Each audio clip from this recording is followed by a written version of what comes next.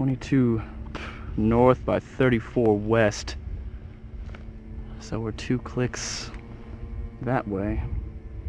I don't want to take us across open country, but we'll save 4 hours if we don't stick to the tree line. You've got the stripes. Thank you, Willis. So, we'll move swift but steady, stay in the high grass, and try and stay on the right side of that hill. You ready? Say when. Let's move out.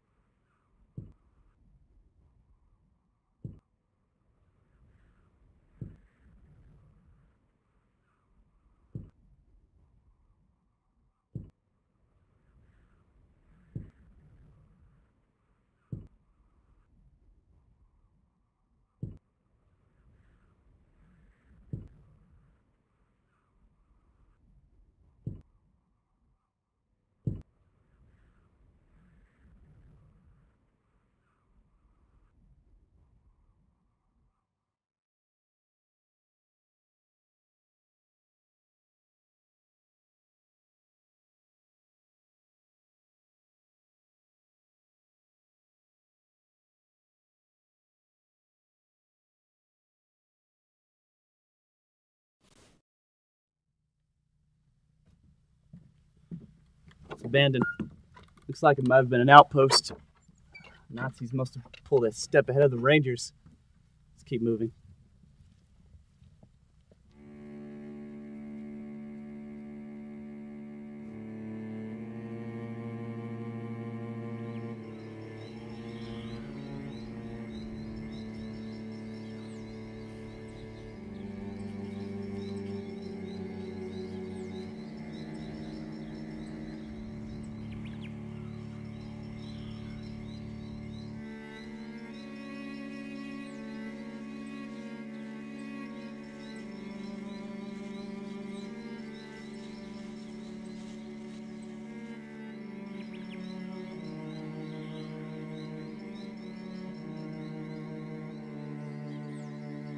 Finish the story about Bogey.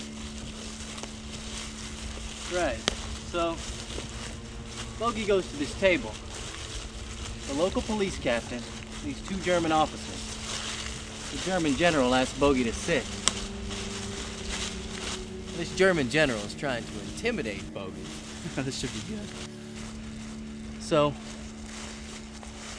he asks him, he says, "Why did you leave Paris right before the Nazi occupation?" He says, "Are you one of those people who can't imagine the Germans in their beloved Paris?" And Bogey goes, "Well, it's not particularly my beloved Paris." So what then? So then the other crowd asks him, "How would you feel if the Nazis took London?" Bogey says, "Ask me when you get there." He says, "So how about if the Nazis took New York?" Bogey, straight face, says, well, there are certain sections of New York I'd advise against you invading. That's good. Let's cross here.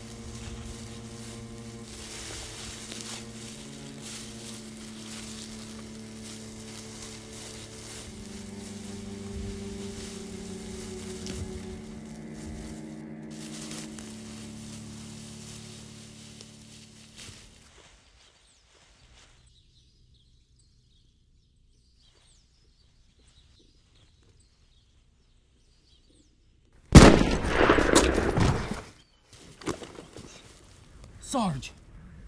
Mackie!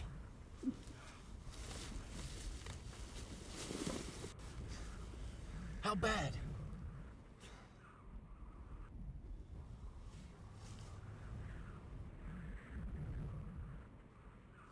Just keep pressure on it. Let's take a look at our uninvited guest. Get my bandit mirror.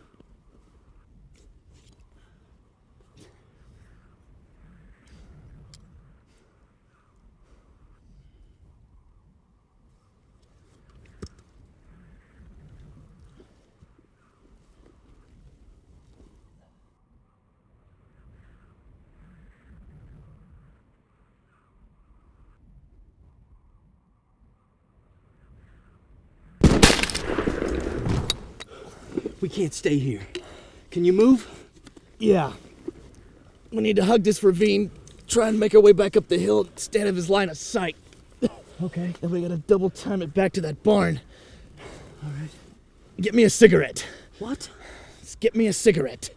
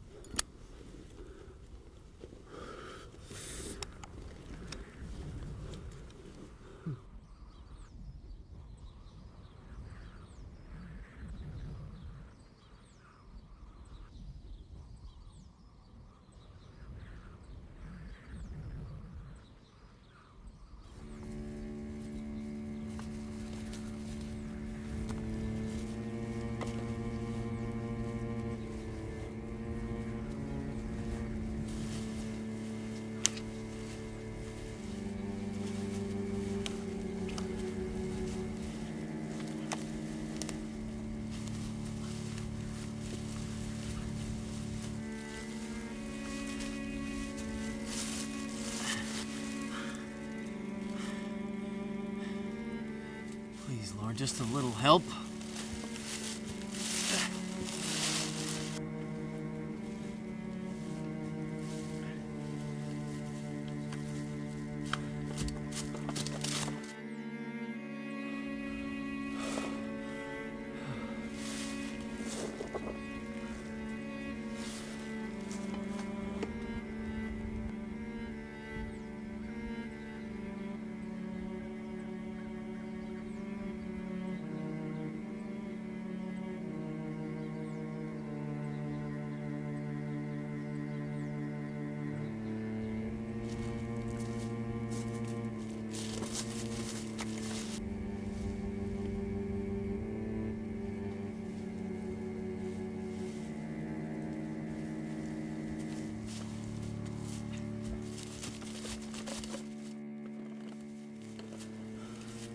Go on, Sarge, I'll cover you.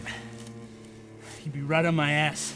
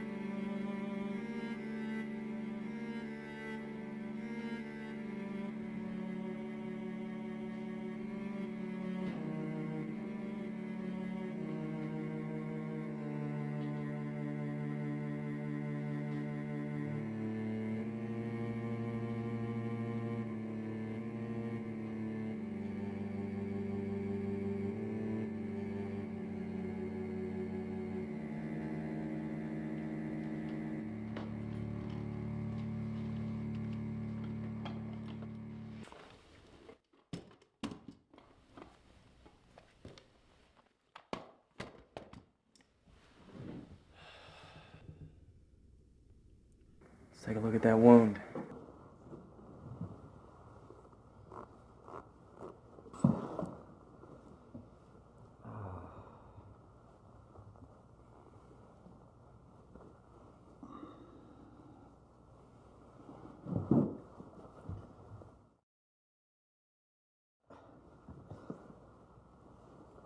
Easy. Looks like it went right through. Lucky you're right-handed. Trust me, this isn't what lucky feels like.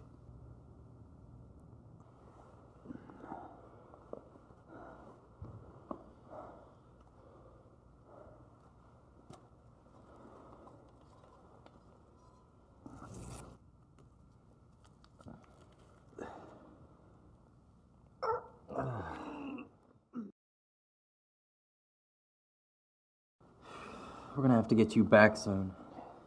We're not gonna be able to stop this bleeding with a field med kit. Well, then we got a problem, because I don't think our German friend's gonna give us a courtesy of a head start. Here, hang on to that.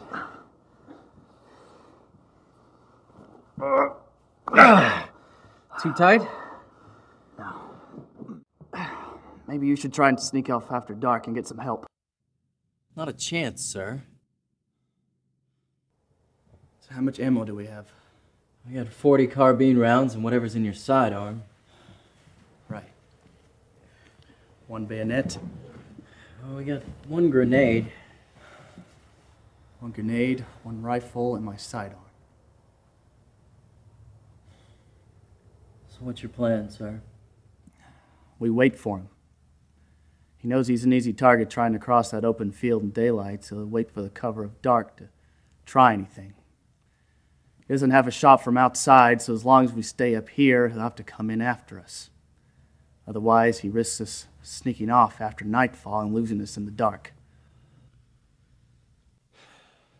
Well, we could rig the door downstairs with a grenade and some wire from that field phone and hope he trips it on his way in. And if he doesn't, we have to take him. And hope that God favors the foolhardy. I'm gonna go rig the grenade.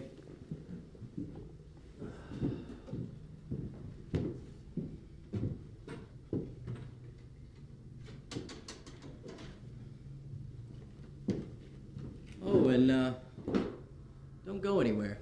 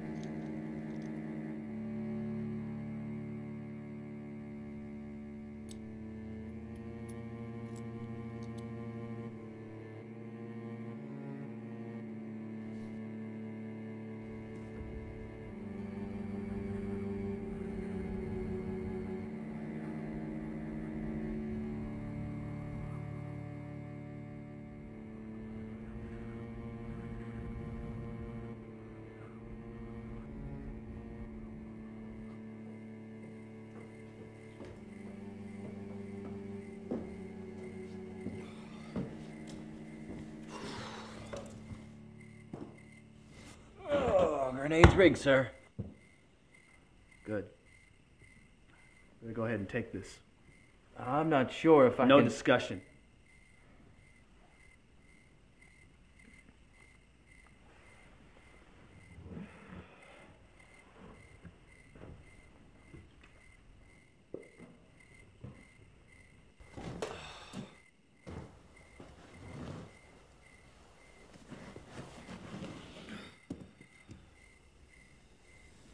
I haven't fired one of these since basic.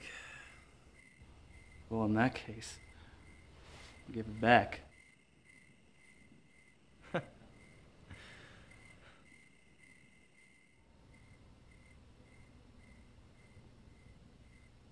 what was seminary school like?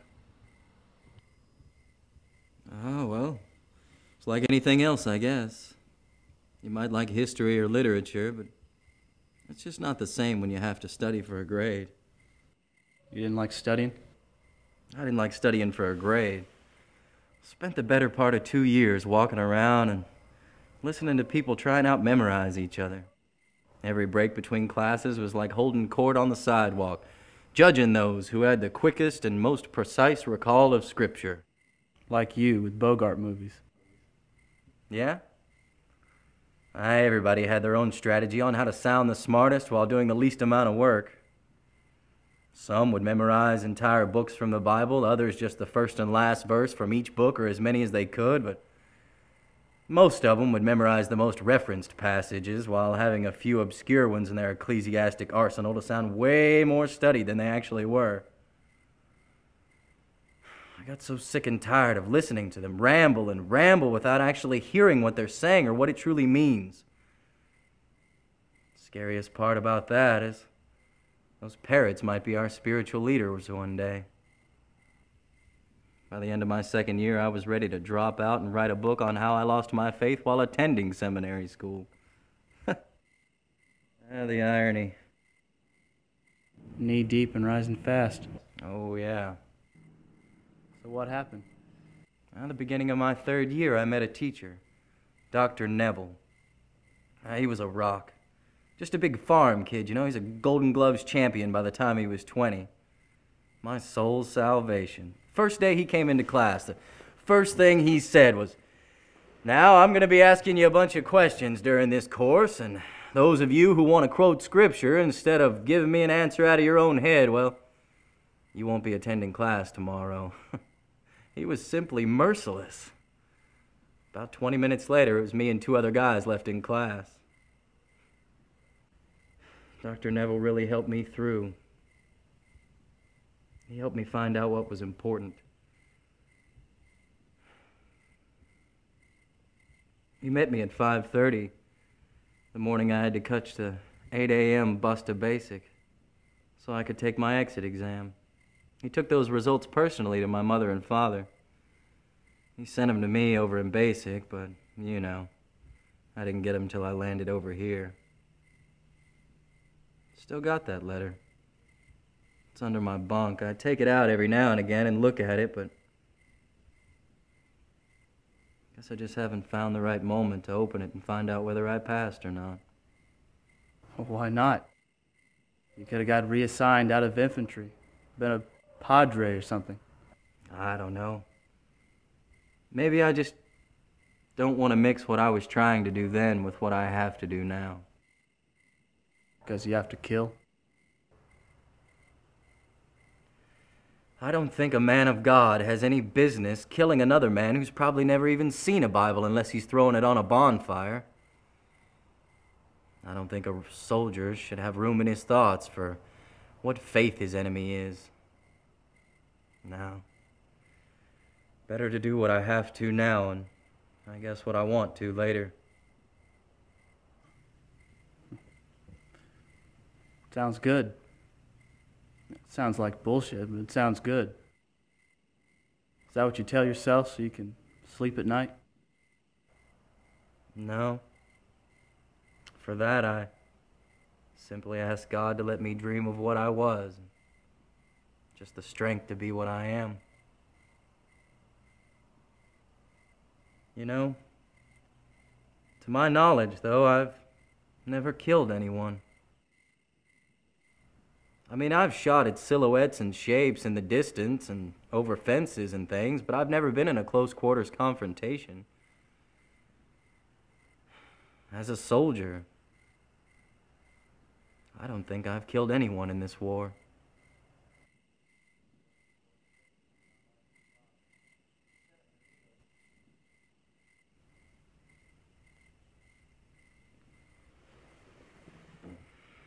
So what was it like? The first time? Combat, I mean.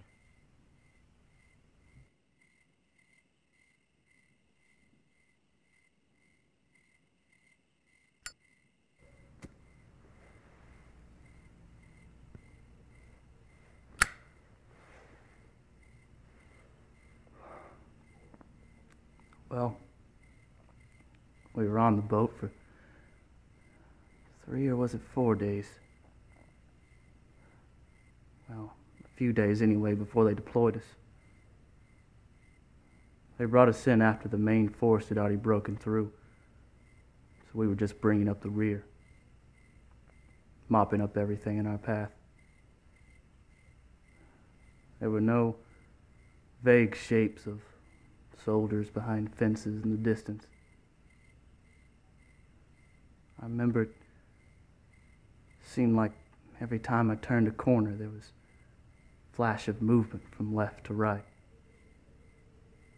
I just started firing, trying not to close my eyes. Went on like that forever. Every step became a calculated risk because every corner was hiding another German. I can't remember how long we were out there till we finally heard the squad leader calling all clear. After that, we all sat around, tried to calm down. Everybody was smoking, trying to tell a joke. And as I sat there, I noticed this wall that had collapsed after an artillery round or something. This wall had just caved in and there was a big pile of rubble. And I remember looking down, seeing this hand. It was a German hand sticking out from underneath all those rocks. While I was studying it, I realized it was moving. I didn't move or say anything. I just sat there and watched this hand try to clear away the rocks that were on top of it. It would move a few pebbles, but it wasn't strong enough to shift the larger stones. Every time it tried, it just sort of flopped back, and then it would try again. I remember this one stone, about the size of a brick. It was the only one it could get a good grip on. Just tried and tried to lift it or push it aside. The stone just wouldn't move.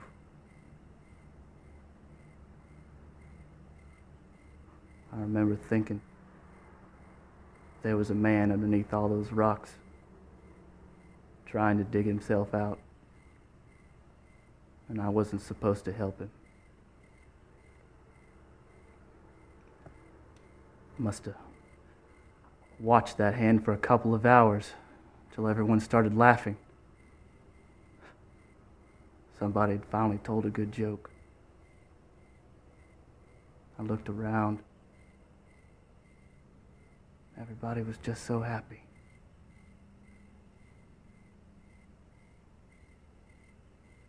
I looked back at the hand. It had stopped moving, but had finally managed to pull that one stone free. So there I sat, staring at this stone, lying next to this hand that wasn't moving anymore. I thought to myself, if I'd have just moved that one stone.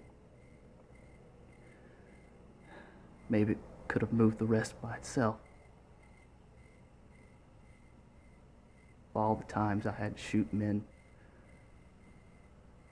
that was the only time I felt like a killer.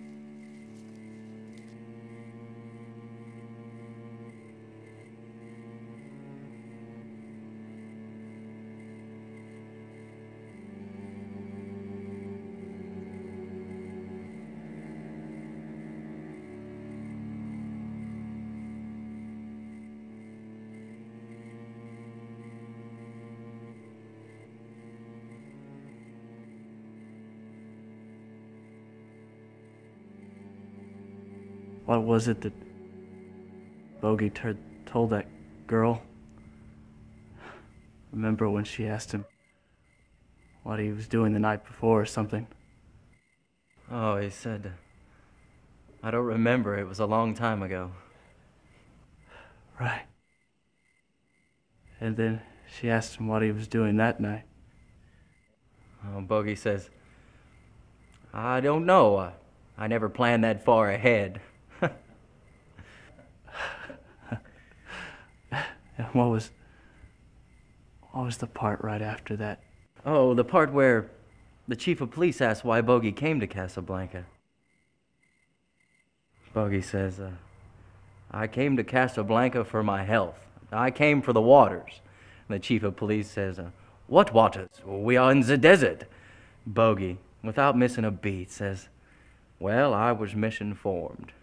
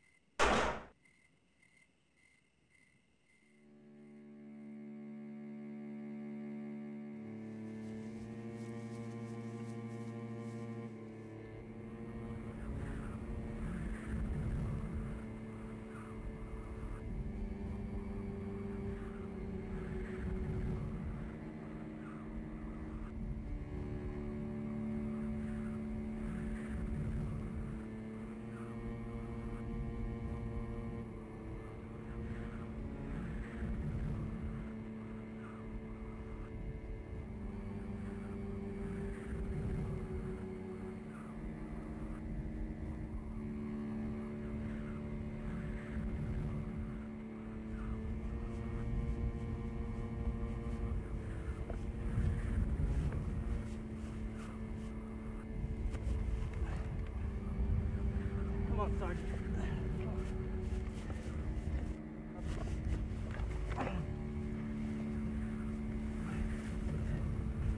Come on, Sarge, we're almost there. On your feet, Sergeant! Mike, I need you to do something for me. Anything. I need you to write a letter. I need you to write a letter to my wife. Sure, Sam. Shoot. My love, even now, I know I'm the luckiest man in the world to have found you. Don't worry, sweetheart. Everything's fine because of you. I will love you always.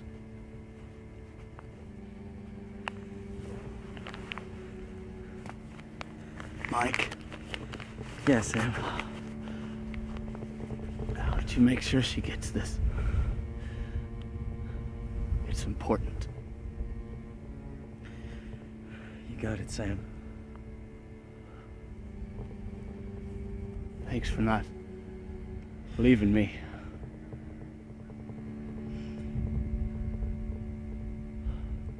Mike, Yeah, Sam. would you pray with me, please? Sure.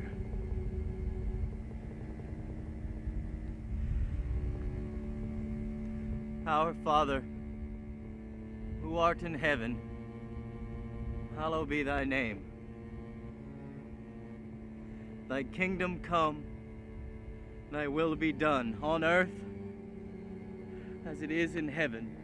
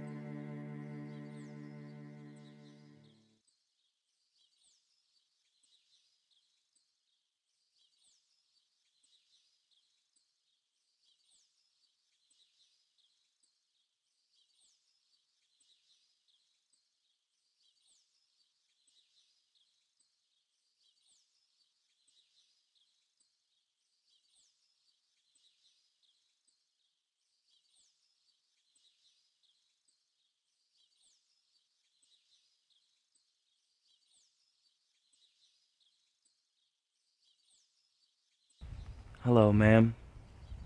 My name's Mike Willis. I served with Sam. I just thought you might want to know that his last thoughts were of you.